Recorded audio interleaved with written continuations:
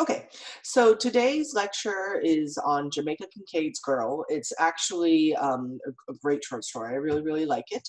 It's very special in a lot of ways. The only thing that I will say is that you should probably be in at least 7th or 8th grade if you're going to read this, or you should ask parental permission to read it. You can have your parents read it first. It's only 1 page long. It's very, very short, but it does have one controversial word.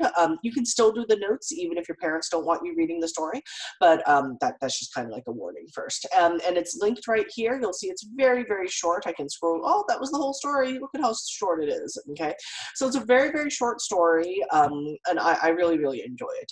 So first, a little background on Jamaica Kincaid.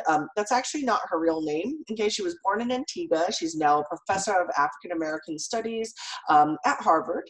Okay, and she is such an avid gardener that she was actually a gardening correspondent for Architectural Digest for a couple of decades now. Okay, this whole idea of Jamaica Kincaid was originally a pseudonym. Okay, which means a false name. So pseudopod would be like false-footed. Pseudoscience is like not real science. So initially, this was a pseudonym. It was a false name. Her birth name is Elaine Potter Richardson, and she published under Jamaica Kincaid to preserve some anonymity. Okay, she also chose Jamaica, like the country, as her first name to kind of like bring more attention to some of the things that she wanted to write about.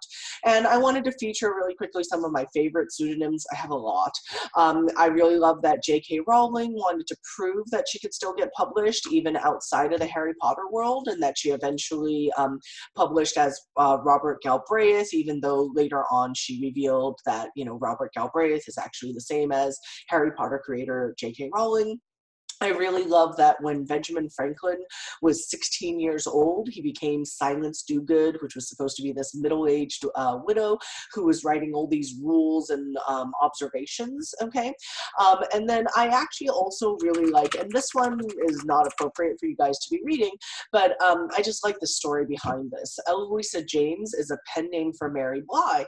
And the reason I like this story is that she's actually a Shakespearean professor at Fordham University. It's a top 100 university, but she also writes kind of trashy romance. She's very, very popular, and romance and trashy romance is kind of a very lucrative genre. It makes a lot of money. She's very, very popular. Her books are really well researched, but because she was this Oxford-educated Shakespearean professor, for a long time she didn't want to really reveal that she was also a romance writer. Okay, and again, you guys are too young for her books, but I just thought it was a really interesting reveal for her, because she was kind of saying, despite the fact that I'm a Oxford educated professor, I also write romance, and I'm proud of both my identities. And even though I'm saying trashy romance, I read her stuff, so I feel like it's fun. Sometimes we all need some escapist literature, escapist reading, and it was a really interesting move for her when she kind of came out, and I thought it was really brave of her too.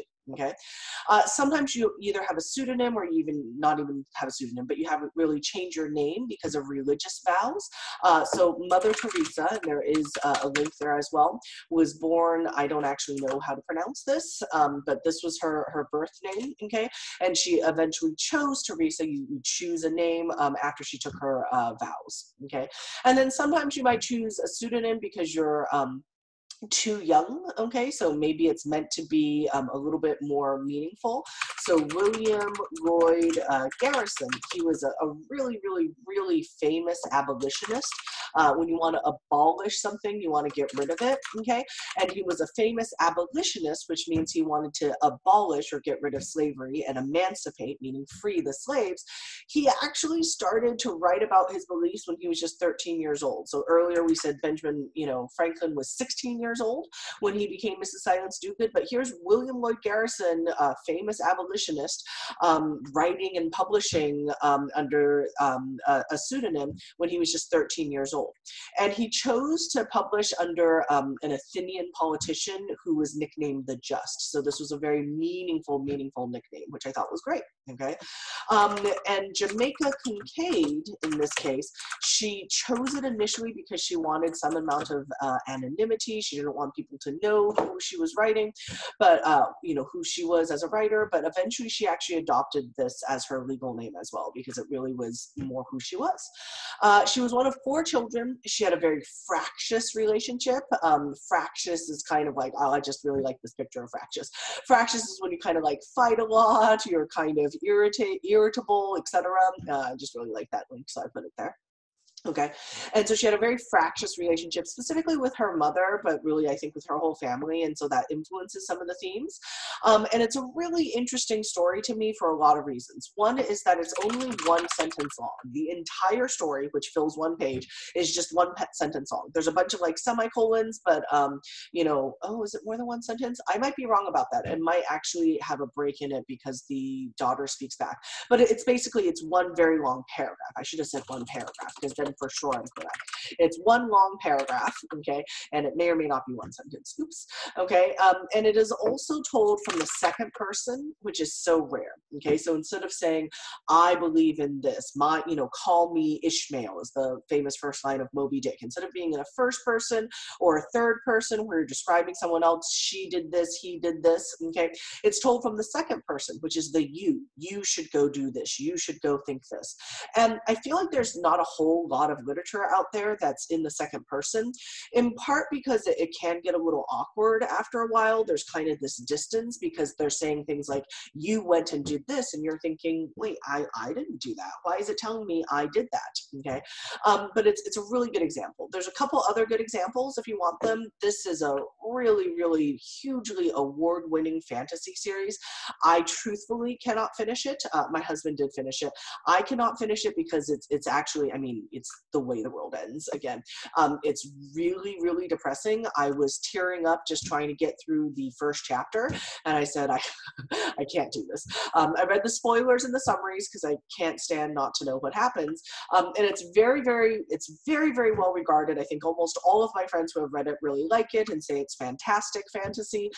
It's just a little too depressing for me. Okay, and I will also mention that another one that is actually second person is Kwame Alexander. Okay, and he wrote his book on soccer is actually in the second person, and we can see that. You can say, you know, after playing, you know, online with Kobe till 1:30 a.m. last night, you wake this morning to the sound of mom arguing on the phone with dad. Okay, so it's another thing, you know, like, did you make your bed? Yeah. Can you put, you know, bananas in my pancakes, please? Did you finish your homework?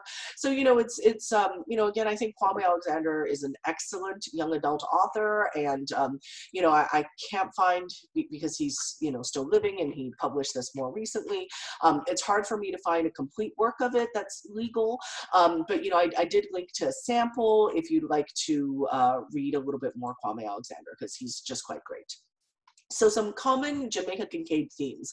One is kind of a Caribbean culture and identity. You'll see this is a theme I like a lot. Just like in Amy Tan's Two Kinds and all of her other stories from Joy Luck Club, dealt with either Chinese immigrants as well as first generation Chinese Americans struggling to come to terms with various themes.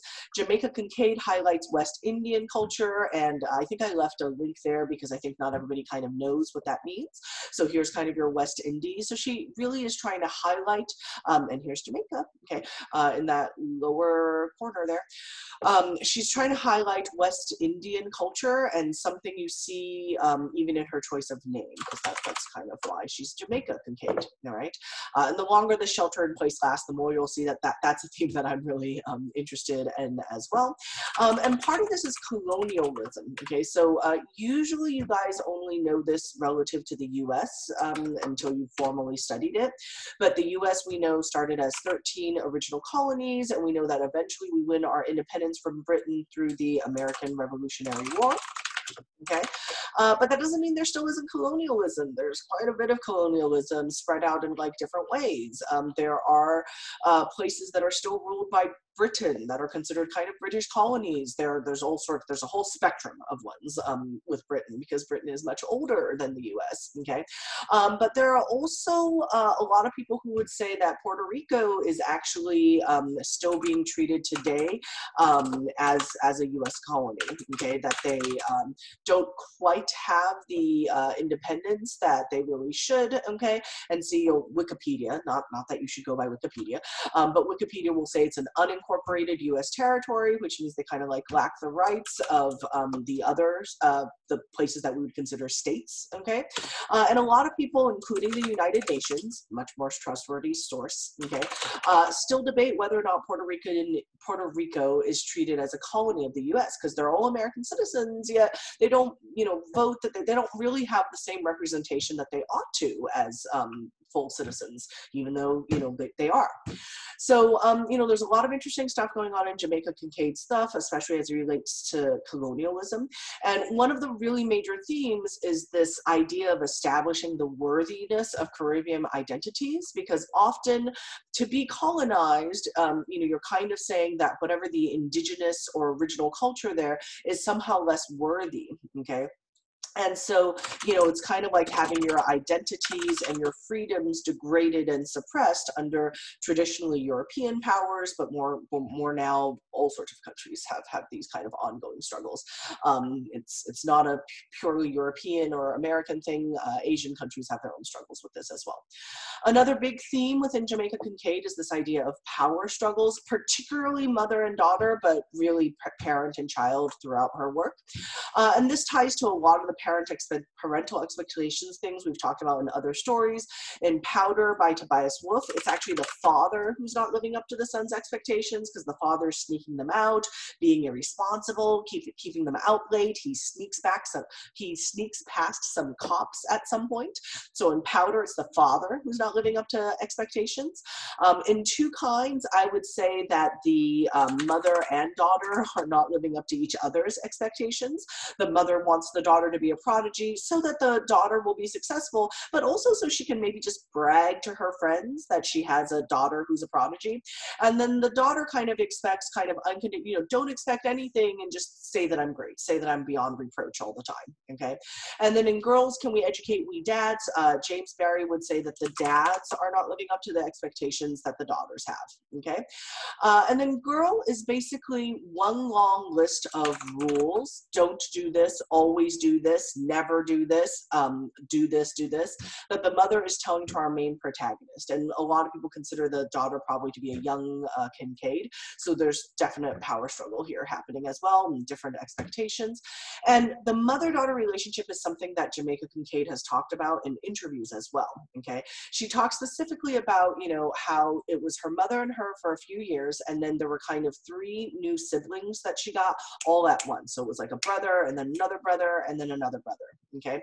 And she admits, she says, I don't know if having our other children was the cause of our relationship changing. It might have changed as I entered adolescence, but her attention went elsewhere. And also our family money remained the same, but there were more people to feed and to clothe.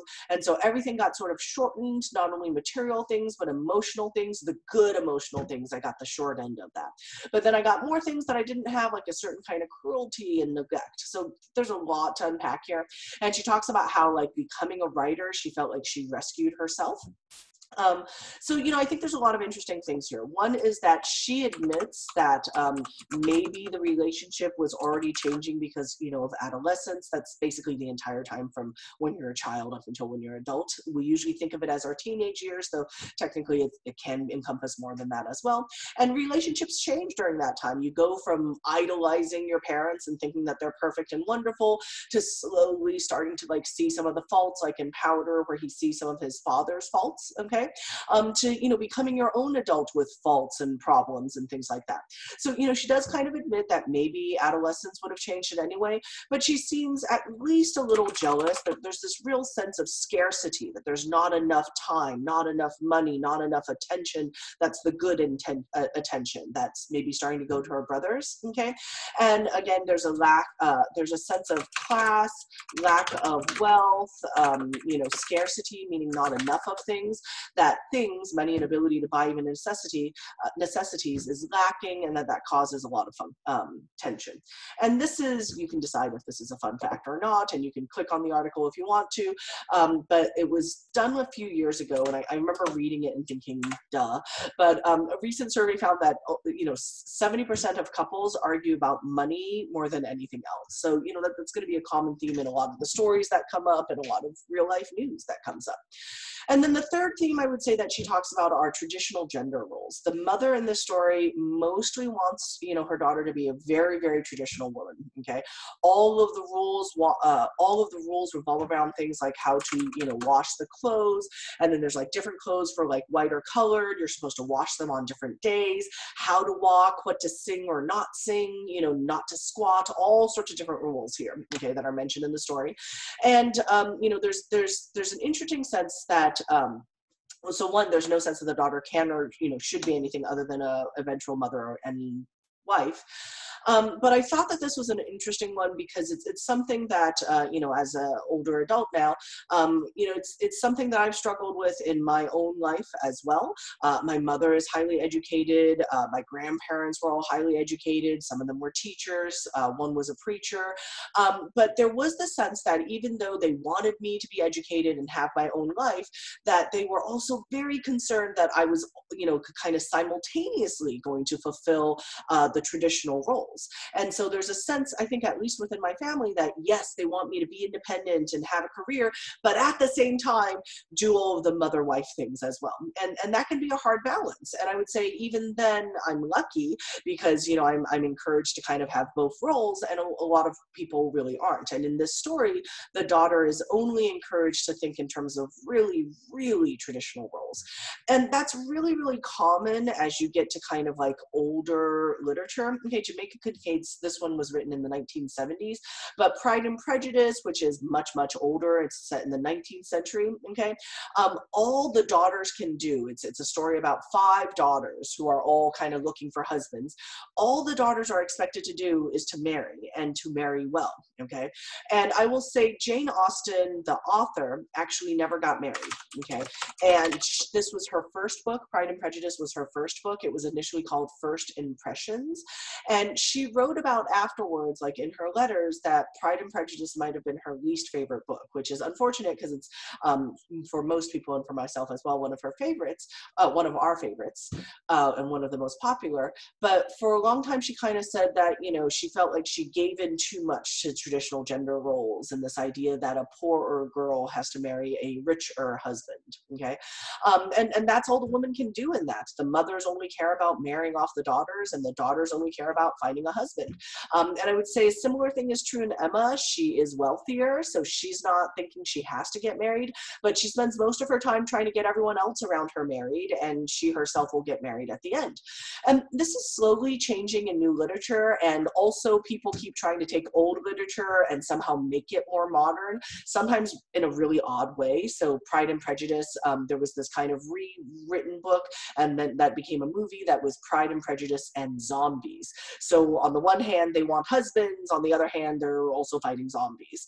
And then sometimes it gets transformed into that this movie's kind of older now as well, but it's basically Emma. Okay, it's basically Jane Austen's story, but set in Beverly Hills as opposed to, old England. There's not actually a ton of vocabulary that I wanted to go over on this one. There's fritters, which is just fried dough, and you can put fried dough with vegetables. There's vegetable fritters. You can put fried dough with apples. The apple fritters look much better to me, okay? There's also some that is culture specific. Benna is a type of calypso music, and it's a song that her mother tells her not to sing. And then this is a type of pudding, okay? So there was some like food in there. There's a quiz down here. If you don't read the story, you could still actually do most of the quiz, okay? Again, the full notes are in the description down below, and I'll put the key there as well. And it's really, again, a quiz on not just this story, but basically all the stories. Okay, that's it for today. Bye-bye.